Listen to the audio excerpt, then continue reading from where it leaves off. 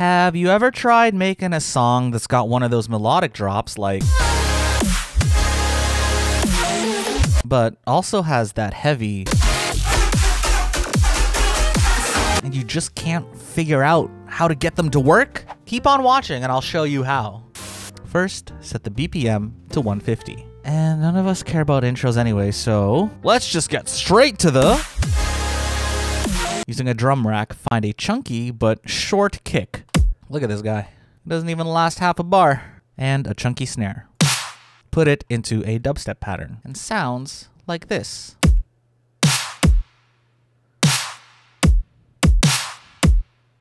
I use drum rack for the kick and snare only so that I can sidechain everything using just this one channel, like I'm gonna do to this crash that I put on top of all the kicks. Real hi-hats on the 8th note. Rides on the offbeat. If you're counting along, that's on the 2 and 4, like this. 1, 2, 3, 4, 1, 2, 3, 4. On each of these channels, add a utility and bump up the wideness a little bit as a treat. And all together,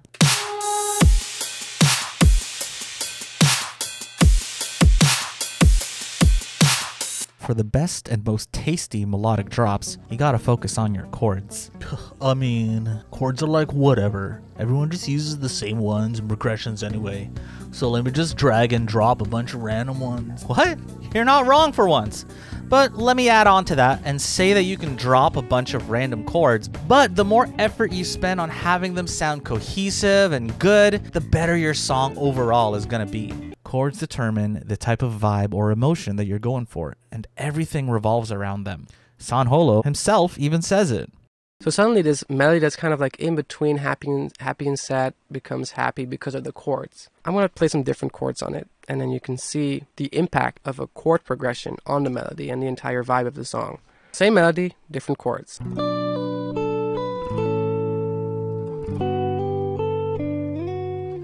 Plus, I have an entire video where I break down how to do chords for melodic songs like this, so watch that video after you're done this one. Now make sure, this is important, make sure you remember what key you wrote your progression in, because that'll come in handy later. So I started with these chords in F minor. These are the chords I used.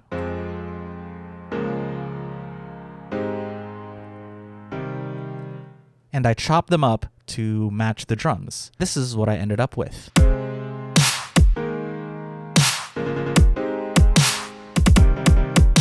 By the way, hi, I'm Ash. Welcome back to my channel. Over here at From Bedroom to Banger, I help you become a better producer by sharing the knowledge I know, along with some tips that the professionals use. So, if you like my style, feel free to hit that like and subscribe so you don't miss the next video. Now, you can't have good chords without good sounds, and the most common one is the supersaw. But we all know supersaws alone are not a drop lead. Why would you say something so controversial yet so brave? So I used this trick that I stole from AU5, where instead of adding voices with unison and detuning your saw oscillator, you can map Serum's chaos knob to the coarse pitch of your saw oscillator. Don't even think about touching that unison. Make sure to set the chaos knob to sample and hold, go inside the matrix and set the output to about 20. Combine that with randomizing the saw oscillator by editing, right-clicking, and hitting randomize all, and adding wideness by duplicating the patch, panning one left, panning one right, grouping it all together, and adding a bit of overdrive and OTT. Wow, the widest, thickest supersaws ever. But like I said, this is not a drop. Gosh, Ash, all you say, supersaws are not a drop. You're so condescending, dude. Just my opinion. But if it sounds good, then it is good. I mean, your newest song has supersaws in it. Supersaws of existence for forever of time. Justify this, man. I'm on the verge of tears. I can't believe you do something like that. The drop shouldn't just be supersaws, though. Honestly, bro, who cares? Make music. They all find a platform. It's all viable. Okay, about to shut y'all up and let me present to you 7 easy steps to get not boring supersaws. Chop them up into a really cool rhythm and try to match your chord changes with the kick rhythm. Combine fast chops with big, long stacks to get a really cool flow. And you heard that? That's autopan. Automate autopan to make it wobble like crazy. Move a few of the chords tiny bit to the right so you get that delayed. Make sure your sidechain is ridiculous to the point that people question your sanity. Thicken them up with a mid bass by copying the bottom notes of your chord stack and adding a mid crunch bass along with a thick sub bass. Notice how these also match the rhythm of the saw stack. Finally, put some kind of lead over top of it. Just anything, really. And make sure it's catchy. For this song, I used a vocal chop lead. I added a ton of distortion and formant through Little Altar Boy to give it a really cool tonality that would make even a Lennian jealous. And if you're wondering, hey Ash, where'd you get that a cappella? Well, a song that's never been used in the history of time. That I've never heard at all. Keep the drop from sounding empty by adding background elements, like this ambience. And a spacey synth melody. Gotta have the virtual riot sounds for fills. And altogether, that sounds like this.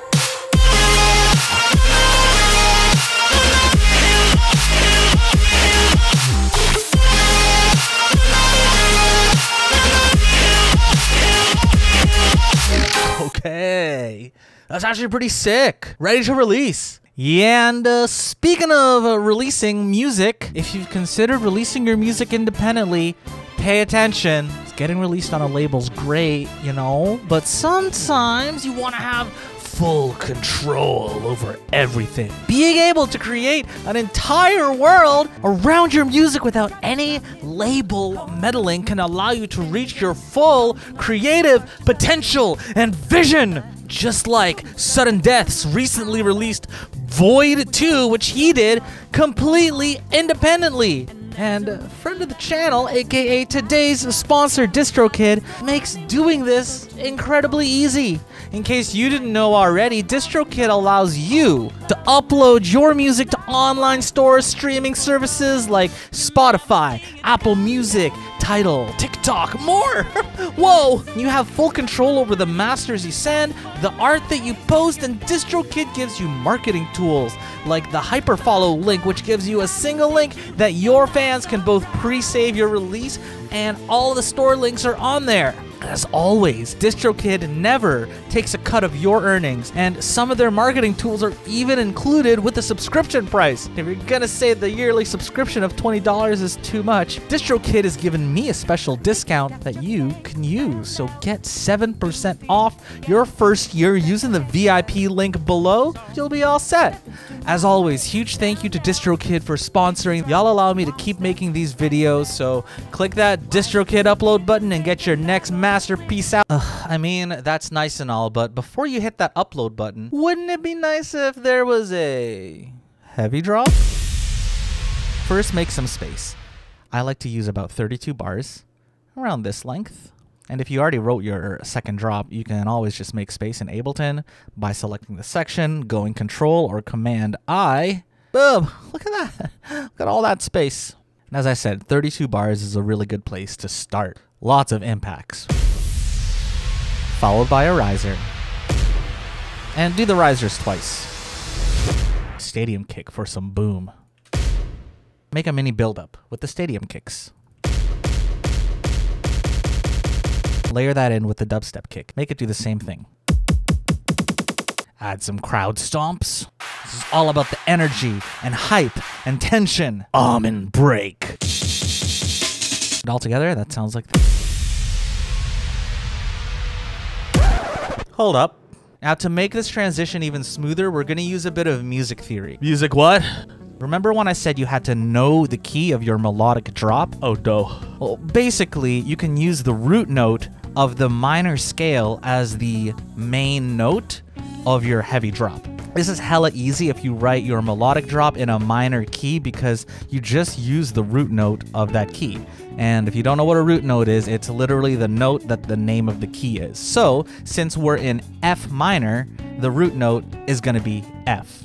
So the first thing we can do is use the ambience from the drop, which sits at the root note as an anchor, and it'll play throughout the build. So just copy in that ambience. Oh, that's so easy. So if I made a song in G major, that means I make the heavy part section note a G, right? No, not exactly. When you write your melodic part in a major key, the root note of the heavy part sounds best when it belongs to a minor key. Huh, is that why my happy sounding Marshmallow songs sound weird when I try to make it heavy? Yes. And there's nothing wrong with using a major key in this case. In fact, it can add complexity and depth. But to make that work, you have to use a concept called relative keys, which means we want the heavier drop to use a minor key so that everything transitions smoothly and sounds good. And of course, these rules aren't set in stone, but it's a good roadmap to follow if you don't know anything about music theory. The trick is to find the minor version of whatever key you're working in. So in your case, if you have a drop written in G major, you can look up the circle of fifths and see that the relative minor is E minor, so your root note would be E. Just switch the name, call E minor G minor, boom, problem solved. Yeah, but that would make too much sense. So you're telling me I gotta memorize 2 random keys that just happen to be related? Nah, I wouldn't make you do that. All you gotta do is just Google circle of fifths and it tells you right on it. I've also put the picture in the description below for y'all. Okay, but how is this G major, E minor? Why are they related? Why does this even work? So confusing, gosh.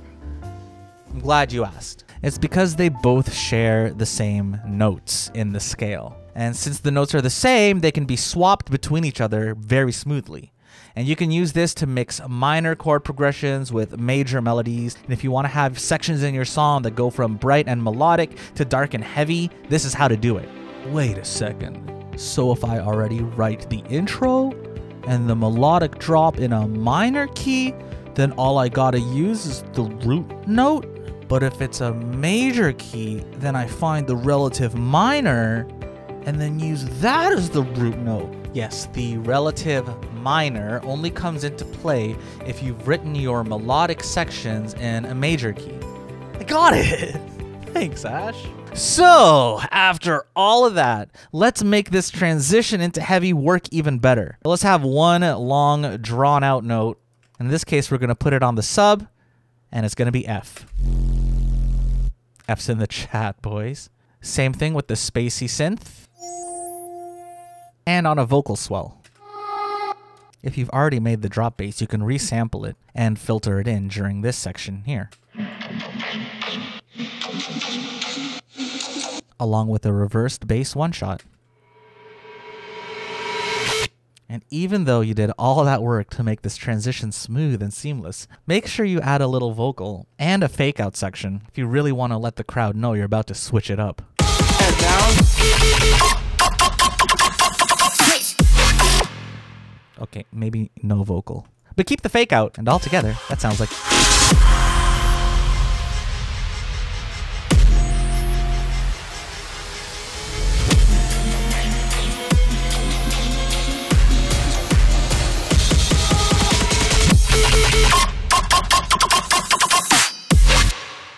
In the drum rack, make a lighter chop snare. And switch the rhythm around a little, so it looks like this. Sounds like this.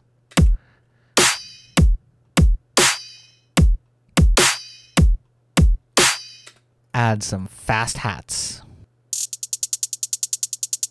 Copy and paste the cymbals from the last drop. But for a little more groove, add a closed hi-hat as a ghost note at the end of each 4-bar phrase.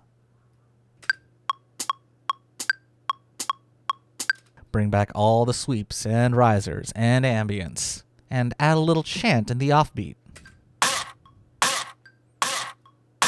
Use the same sub bass for full dubstep action, keeping it on F. Remember? But match it with the kicks and add a few octave jumps. By using mostly the same drum sounds in your heavy drop, it adds consistency to your 65 genre masterpiece. And altogether, that sounds like this.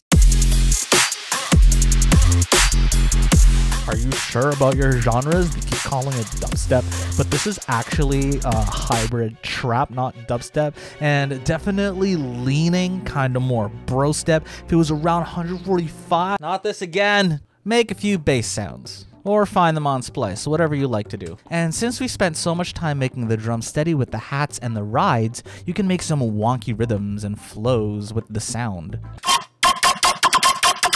Now, this sound was made during a sound design session, and I started with a FM from B and sync type bass, and just threw a bunch of effects on it till it sounded cool. Honestly, I'm not that smart. I'm not AU5. Sometimes you just have to try random stuff till it sounds cool. I mean, this is my processing chain.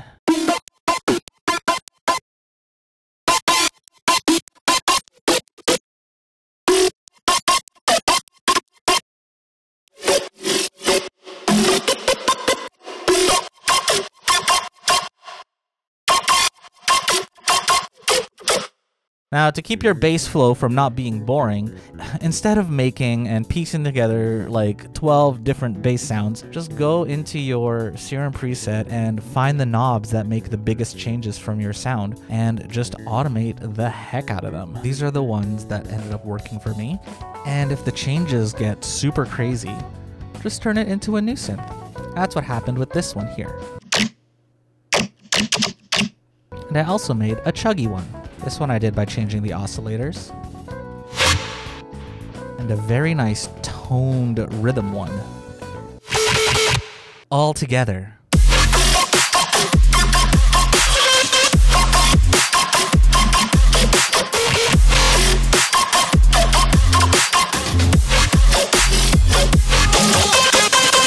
And from here, you can go wherever you want. Take the song into crazy directions. Finally, after we made at least 3 different drops, now you can make an intro. Make a quick melody and progression, and throw it together using a vocal you wrote 5 years ago, because you have writer's block and are also distracted by other things. It's over, I'm over. If you've made it this far, you're a legend. Let's go! If there's any artist you want me to break down, comment it below. So if you support what I'm doing, even just liking the video and subscribing to my channel helps my content reach more people and lets me keep doing this. If you want to support me even further, check out my Patreon.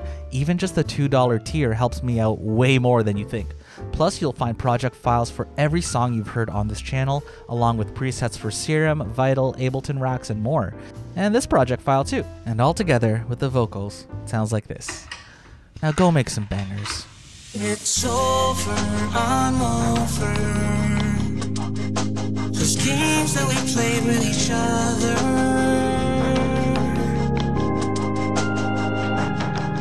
It's over, I'm sober. You were the rain that would fall in the summer.